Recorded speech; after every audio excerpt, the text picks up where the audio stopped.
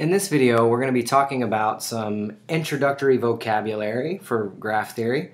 Hopefully you have a printed out version of the handout in front of you that would be helpful for this video. But I'm basically just going to be showing a few pictures that go with the vocabulary words on the handout.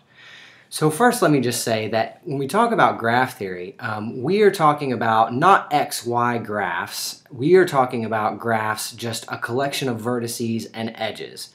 So here is an example of a picture of a graph. So notice we have our vertices here. The vertices are labeled in green, A, B, C, D, E, and F. And then we've got our edges, which are just, lines connecting the dots. So we want to look at a few of our vocabulary words here. So for example, edge set. Let me come back up to our picture. So the edge set for this graph. Well, how do we describe edges? In general, you describe them by writing the, You describe them by writing the two vertices associated with the edge. So for example, AC represents this edge here. Or similarly, BC represents this edge here. Okay, and there are a couple of special types of edges that you can see in this graph. One is this, what's called a loop, and that is an edge that starts and ends at the same vertex, and you would write that just by listing that vertex 2 times. So BB, that's the loop. Okay, then we've got a few more, BE, DE, EF. Okay, so let's put those down. So BE, DE, EF. And then we've got these two edges, and they both go to and from the same two vertices. So what we're going to do here, so these are called parallel edges or multiple edges. And what we're going to do here is just list that pair of vertices twice. So DF, DF, one for each of those two parallel edges. Okay, so this is our edge set. There are 1, 2, 3, 4, 5, 6, 7, 8, 9 edges, and we have listed 1, 2, 3, 4, 5, 6, 7, 8. Oh, I missed one. So what are we missing here? It looks like we are missing CD or DC. So let me also just take this second to note here that the order that you write these things in doesn't matter. So for that last edge that's missing here, I've got CD. That's the missing edge that we don't have in our list yet. I'm writing it CD just because that's alphabetical, but there's nothing wrong with writing DC. Okay, the order of these any two vertices is not really important for now. It will be later when we get to something called a directed graph, but for now the order doesn't matter of those two. Okay, and the vertex set is a little easier to see here. That's just going to be all those vertices labeled in green. So in this, it's going to be A, B, C, D, E, and F. Okay, so here's our edge set and vertex set for this graph. You can see on your handout that the order of a graph is the cardinality of the vertex set. So that just means the size. So here there are 6 things in our vertex set, which means that the cardinality, the order of this graph is going to be 6. And there are 9 edges. We counted them earlier. There are 9 edges, which means the size of the graph is 9. Okay. Now this graph is not what's called a simple graph because it has a loop and some parallel edges. So we call a graph simple if it doesn't have these things. So let's look at a couple more graphs. Okay, so neither of these graphs is simple either. See, you've got this loop here, so that means it's not simple. But without the loop, it would be a simple graph. So for example,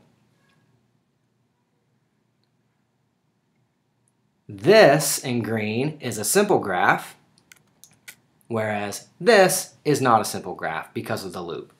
Similarly, this is not a simple graph because it has these multiple edges here in a couple of places. Also, let me just take a second to note that all this in purple over here on the right side of the screen is a single graph. there's nothing that says that all these things have to be interconnected. So I've drawn it in a single color here to indicate that this is all just one graph. In fact, this is what's called a disconnected graph, and this is a connected graph, and we'll get a more precise definition of that in just a second, or you can see it on your handout. But for now, let's talk about the difference between walks, paths, and cycles. So, a walk is a sequence of vertices such that you go from one vertex to one of its neighbors. Okay, and what is a neighbor? So for example, if you look at X, its only neighbor is V. Okay, because there's only the edge that leading away from X only leads to V. Versus if you consider the neighbors of V, you could go to U, or X, or Z, or W. All four of those are neighbors of V. Okay, so a walk is a sequence of vertices that begin somewhere and end somewhere. So in this case, it's going to begin at X and end at Z, and it's a sequence of vertices such that every vertex in the sequence is followed by its neighbor. Okay, so here we'll start out and we'll have X, and then we'll go to V. That's the only neighbor that we can go to. And then for this walk, I'm going to go to W. That's a neighbor of V. Right? And then I'll go up to U, and then I'll go back to V, and then I'll go to Z. Okay, so this is an XZ walk. We went from X to V to U, or rather to W, to U, to V, to Z. So it's just a sequence of vertices. As opposed to a path, let's look at, say, an AB path. The only difference between a path and a walk is, notice over here that we repeated this vertex V. We visited V twice, and that's not allowed in a path.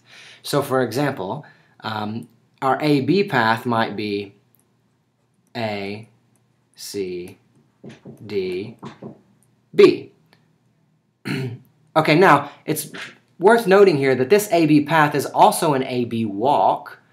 So a walk just means that you're allowed to repeat. A path means that you cannot repeat. Okay, similarly, what if we try to make an EC path? Well, we can see that there's no edges, there's no way to go from neighbors of these and end up in this portion of the graph. So in this case, there is no EC path. And because we can find vertices, E and C, such that there is no EC path, that is what the requirement is for the description of this to be disconnected. So this graph is disconnected because there is two vertices, so like E and C, for example, that don't have a path between them. Versus over here, every pair of vertices you choose will have a path. So for example, if you wanted a YU path, you could go YWU. Or if you wanted a VY path, you could go VWY. So this is a connected graph because there is a path between any two vertices, and this one is disconnected. Okay, so now let's talk about a cycle really quickly. So a cycle is a path, so remember that means you can't repeat vertices, and it begins and ends at the same place. So for example, we could have Y, W, Z, Y. That would be a cycle, right? We go Y, W, Z, Y, and that closes up this sort of triangular loop. Okay, another example of a cycle would be just X, X, right? If you begin at X and you end at X, then that's going to be a cycle. And let's do one more. How about U, V, W, U. So cycles are only allowed to repeat at their front and back vertex. So essentially you're just sort of closing the loop, right? You go from Y to W to Z back to Y, or from X back to X, or U to V to W back to U. So this is a walk, a path, and a cycle, and we've also touched on what it means to be connected versus disconnected. So by the way, in a disconnected graph, like the purple one over here, these individual pieces that are connected are called components. So this purple graph has two components versus the connected green graph on the left, which has a single component. So it's a connected graph.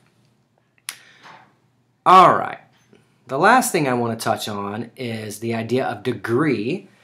And the degree of a vertex is the number of edges that meet at that vertex. So, for example, the degree of A is going to be 1 because there's only a single edge at A. Okay, and the degree of B will be 1, 2, 3. 3 edges meet at B. The degree of C will be 1, 2, 3, because 3 edges meet at C. And then I've included D here because we want to figure out, okay, well, a loop is a single edge, but it hits that vertex twice, so how do we account for that? And it ends up being that we account for it by counting all of the ends of the edges. So in this case, the degree of D will be 1, 2, 3, 4, 5. So a loop is going to contribute 2 to the degree of a vertex. So that's it for this introductory video. More next time, so stay tuned.